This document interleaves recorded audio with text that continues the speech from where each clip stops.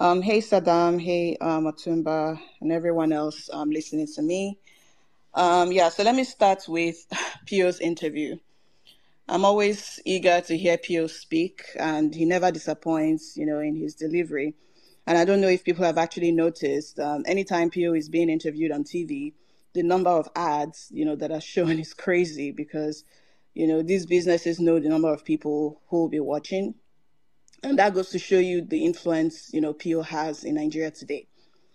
So one thing I love about his speeches is the fact that he simplifies his talking points, no matter how complex. And it doesn't take a genius to understand the message that, he's trying to pass across. And it takes someone who has a lot of experience and, in-depth knowledge to be able to break down, such complex issues, in that manner. For example, he touched on the economic situation of the country, which is what I would actually like to focus on today to drive home the point that, Peter Obi is literally our only hope to prevent the collapse of our country.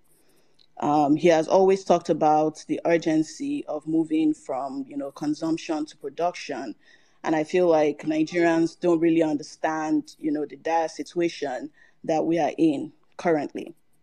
So these criminals, these political criminals have stolen the country dry. And instead of investing it in the country, they hide it in foreign banks and, they purchase luxury properties in developed countries. For example, the Tinubu, issue that we're discussing today.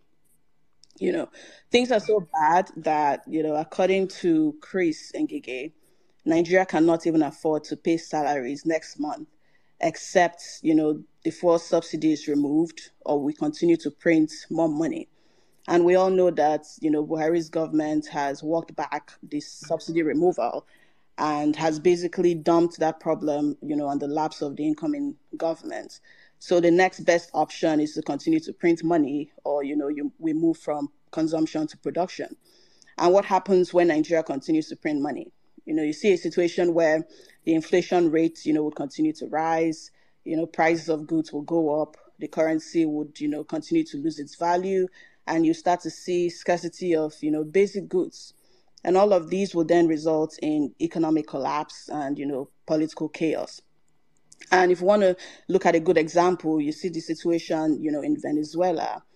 So Venezuela is what you would call a petro state. Basically it's a country, whose government deeply relies on the revenue from oil.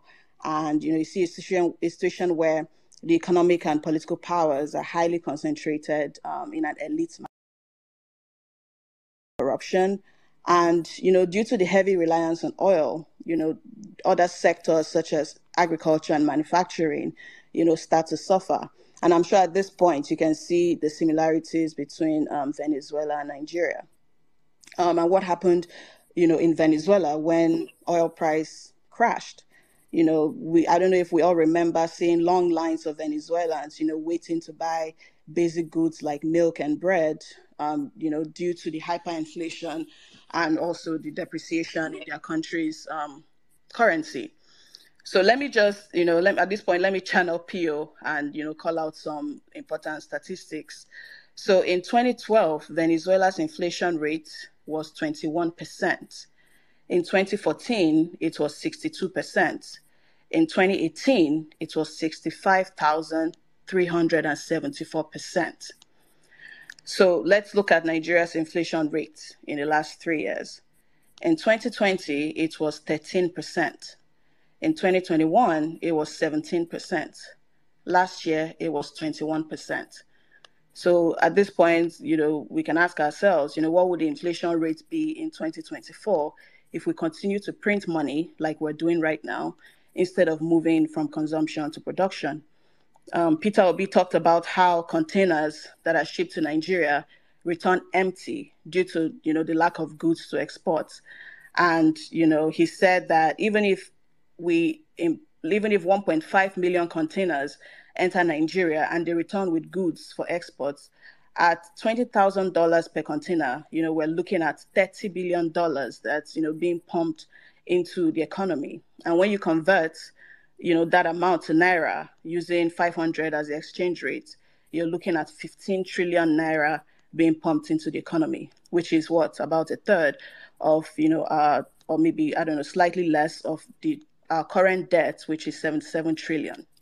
And this is what I like to call common sense, economics. And it doesn't take a genius to understand this. Since 2014, more than 7 million Venezuelans have fled the country out of a population of 28.2 million. So that is 25% of the country's population fled the country. So let's juxtapose that with Nigeria's current population, which is 200 million. So we're looking at 50 million Nigerians that are at risk of fleeing the country if our economy collapses. So are we confident that when Nigeria collapses, countries like Ghana, Cameroon, Togo, and Benin will not close their borders? I mean, we all saw what happened in Egypt and Ethiopia. So I just wanted to say that, if Peter Obi does not take over the reins of this country, the country is good as doomed. And for those people who call themselves, influencers who have been paid, to parrot the narrative that, maybe a Tinubu government will not be so bad, maybe he will surprise us, I just feel like you're deceiving yourselves, because a man who has no control of his thoughts, someone who relies on people, whispering talking points to him, a man who has a track record of drug trafficking, fraud, money laundering, godfatherism, ethnic bigotry, corruption, perjury, a Muslim ticket, a man whose economic plan to save Nigeria is to print more money. You have to be delusional to think he can actually do any good for the country. And I'm going to end my submission with this. I feel like every day Nigerians should actually thank God that a man like Peter Obi, was courageous enough to run for president. Because imagine if our only options were, Atiku and, the narcotics trafficker, Tinubu. So we must ensure that we focus on the tribunal, make sure that, they are on their toes and ensure that they do the right thing. Because the alternative is 50 million Nigerian refugees and, 200,000 naira for a bag of rice. That is if you're lucky to even find rice to buy. And at this point, I'll yield my mic. Thank you.